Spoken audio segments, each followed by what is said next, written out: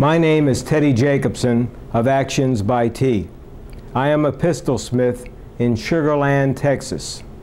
I am a trigger specialist and work on over 100 different models of handgun actions.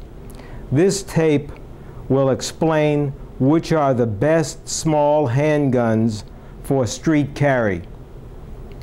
I will also tell you which holsters I have found to be the finest available.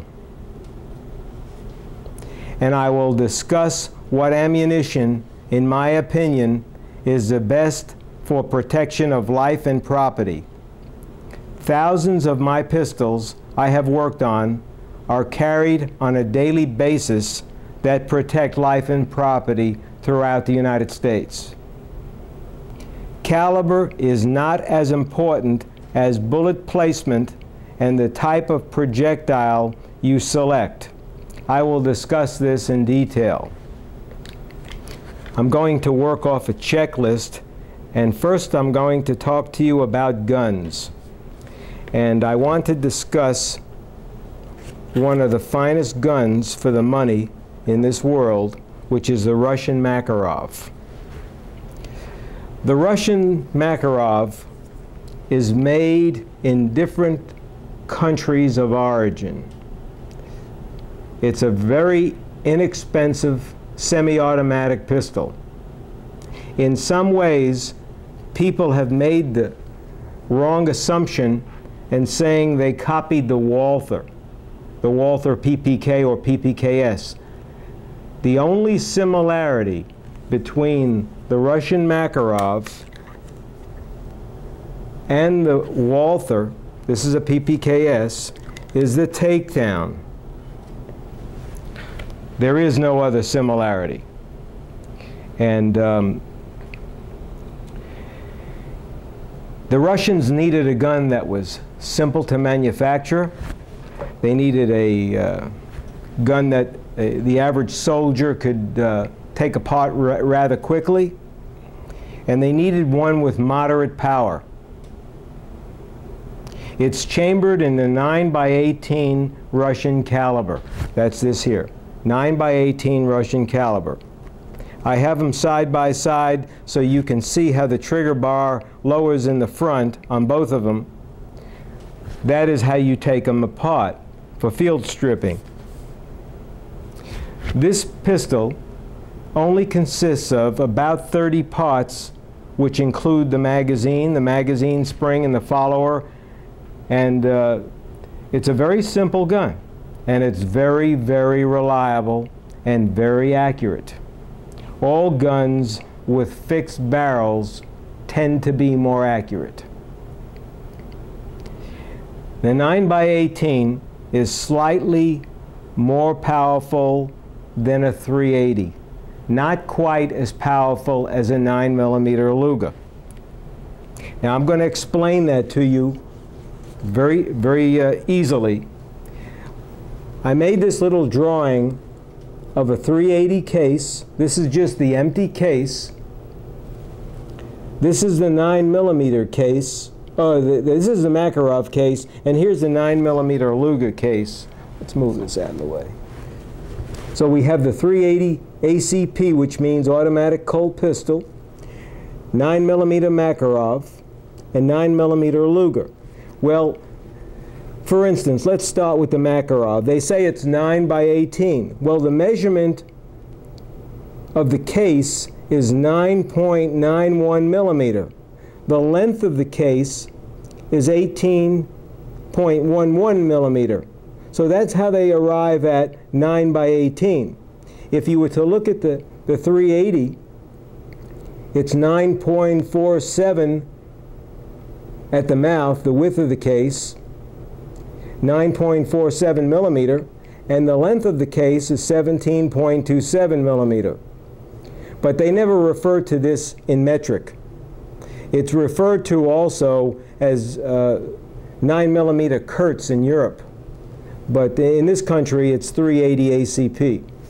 Now, looking down at the Luger, let me move this over so you can see it. At the Luger case, we're talking the width of the case is 9.65, but the length of the case is 19.15, 19.15 millimeter. So this is basically a 9 by 19. A lot of people refer to it as a 9 by 19. But now, here's the key. The pressure curves on them. This goes up to 21,500. That's the maximum pressure as per SAMI specs. This one is 24,100 psi. So the 380 being 21,500, and this one, the Makarov, is slightly more powerful at 24,100. Now we jump up to the 9mm Luger, which is a 9 by 19, and you see it's 35,000 psi. So the Luger is definitely more powerful. You couldn't fire this Luger unless you had a lock breech type weapon. But in the 380 and the 9mm Makarov, they operate as just with a slide, a blowback type system. It's just a direct blowback type system. There is no lock slide like the other guns of the 9mm Luger. Now I wanted to show you how easily these guns come apart. For instance, once this is opened like this, the trigger guard, you would just pull back on it and lift it up. That's how easily it comes apart for field stripping. I just dropped the magazine so it'll be easier for me to put it back together. Now when you talk about the Walther, the reason why these people get confused and think it's the same, because it comes over the same way. It disassembles the same way. But outside of that, there's no similarity. The reliability of the Makarov exceeds the reliability of the Walthers. The Walthers are a good gun. The German models, the older German ones, had less feeding problems. We're talking about this gun right here. This is an American-made Walther. It's made in Alabama, and it's machined fairly well, but it's prone to jam because if you limp wrist it, it will jam. And as you lower your hand on the frame, you have a jam in the making. So it's a real major problem. They're heavy. So carrying around a gun like this, once you work through the jamming problems of it, can be quite reliable, but it's still a pretty stout gun. It's all stainless steel. And so I'm going to leave this up for a few minutes so you can see the cartridges. But the Makarov is a super reliable gun. There's only about 30 parts, like I said. This happens to be Russian. A gun like this, brand new in a box, is about $130. Now, of course, this one had some additional work, and you just can't hardly beat it. It doesn't get much better than this in that kind of price range. There's no way.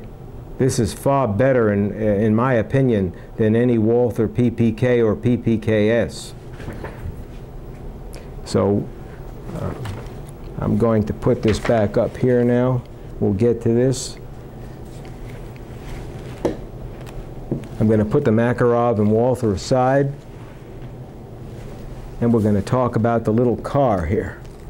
The little car, a lot of people are buying these little cars. They're double action only. One of the drawbacks is once you pull the trigger, you can't pull it a second time. So if your bullet doesn't fire, you got to rack the slide again. Well, you can't pull the trigger a second time. So if you get a primer that doesn't go off, it's not like a revolver where you just pull the trigger again. It just doesn't go off.